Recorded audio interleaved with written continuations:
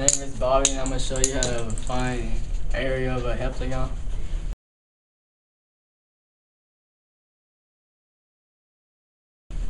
And first you have to find the central angle, which you do 360 divided by 7, and you get 51.43.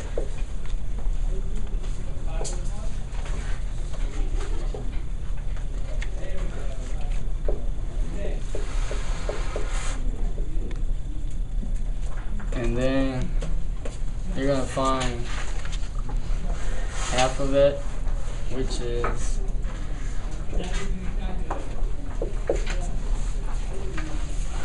25.71.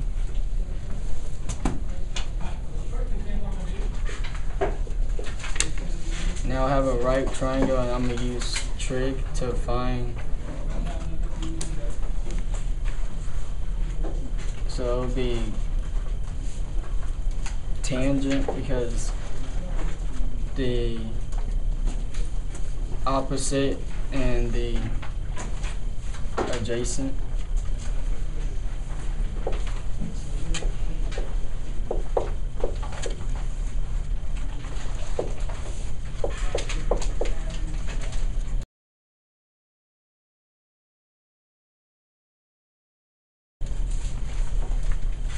And tangent of 25.71 is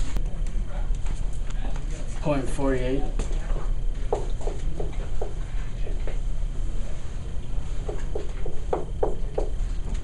And you put it over 1.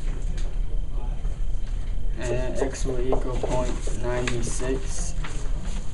And half of this side is 0.96. So you multiply it by 2.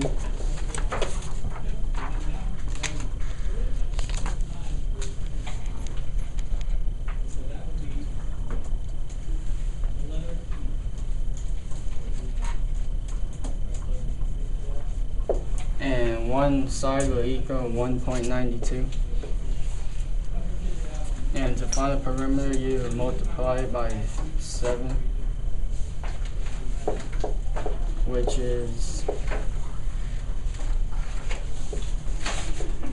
13.44, and now you just plug it into the formula,